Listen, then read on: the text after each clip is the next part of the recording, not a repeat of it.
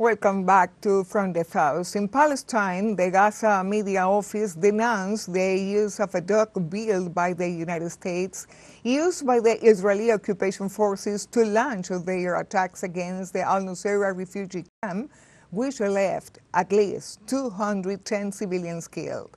The report stating that the Zionist forces directly target civilians, including children, in their aggression against the said camp located in the center of the Gaza Strip. The document points out that these attacks were launched from the floating dock built by the United States off the coast of Gaza, which was supposed to serve as a maritime corridor to bring humanitarian aid to the Gaza Strip.